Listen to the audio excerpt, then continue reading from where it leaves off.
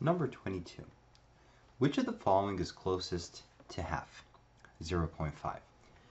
Now let's look at the answer choices first. As you can see, they're all fractions except for D. So I need to rewrite D as a fraction so that I can compare them easily. So 0.4 is 4 over 10. 0.4 is 4 over 10. Now if you simplify 4 over 10, divide up and down by 2, you get 2 over 5. So 0.4 can be rewritten as 2 over 5. Now I have 5 fractions. The question is, which of the following is closest to half? So using the word closest here means that you don't need to find the value of each of these fractions. You just need to know which one is closest to half. The number closest to any other number is the one that has the smallest difference between it and that number. So basically, in order to answer this question really quickly, there must be some kind of trick. Now, if you look at the answers really closely, you'll find something. You'll find that all of these numbers in the answer choices are 1 over their denominator far away from half. What does that mean? Let me show you. For A, I'm going to write half 0.5, which is what we're looking for in terms of what is closest to it, as something over 40. So what's half something over 40? It's 20 over 40. Isn't that half? Now look here. The difference between 19 over 40 and 20 over 40 is how much?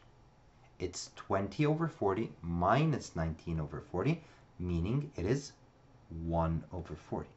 So for answer choice A, the difference between 19 over 40 and half, which is what we're looking for, is 1 over 40.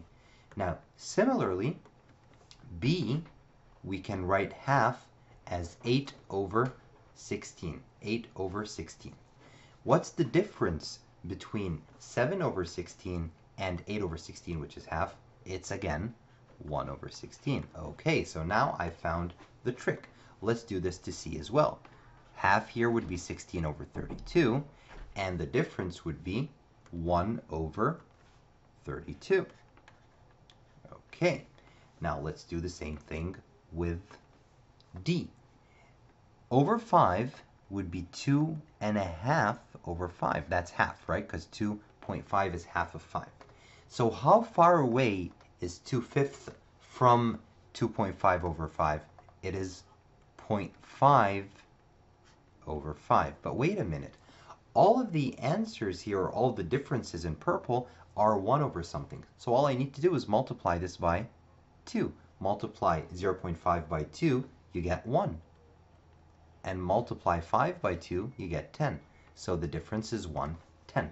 Okay, now let's write this in purple so that we know this is the same difference we're looking for. So the difference in D between 0.4 and half is 1/10. Then let's do the same thing with E. Half with a denominator of 64 is 32 over 64. And the difference between 31 over 64 and 32 over 64 is 1 over 64. Okay, this way it's really easy and really simple, really quick. Okay, of course, I took some time to explain it, but it's really easy on the test. So the difference between A and half is 1 over 40. And the difference between B and half is 1 over 16. The difference between C and half is 1 over 32. The difference between D and half is 1 over 10. The difference between E and half is 1 over 64. Now, the number that has the smallest difference will be the closest one to half. Now, which of these is the smallest? The smallest is the one with the biggest denominator. So 1 over 64 is the smallest difference, the smallest value. Therefore, E is the closest number to 0.5 or half. Okay, let's do number 23. The announcement read, "Buy 3 phones at the regular price and get any more phones for only half the price."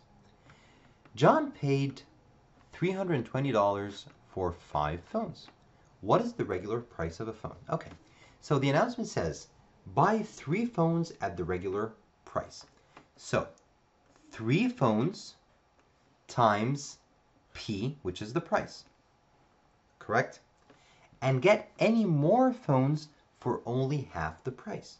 Now we know that John bought 5 phones. That means he bought 3 for the regular price, and he bought 2 at half price. So 3 times P, which is the regular price, plus 2 phones times the regular price over 2, half the regular price, equals how much he paid, which is $320. Now, the 2 here can be simplified with the 2 here. They cancel out. So I'm left with 3P plus 1P, which is 4P, equals $320. Therefore, P equals $320 divided by 4. 320 divided by 4 is 80. So the answer is $80. Where's $80 here? Answer choice B. Okay. Now you can always check your answer, of course, to make sure that you did your calculations correctly. Number 24.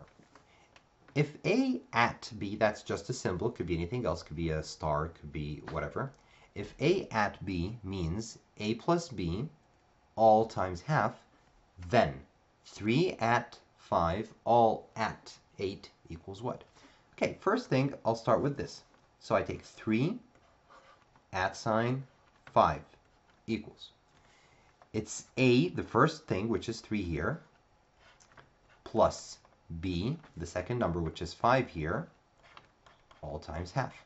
Okay, order of operations. Remember what's in parentheses first. 3 plus 5 is 8. 8 times half is 4. So 3 at 5 right here is actually equal to 4. So my new problem is 4, instead of this parentheses right here, at 8, which is right here, equals.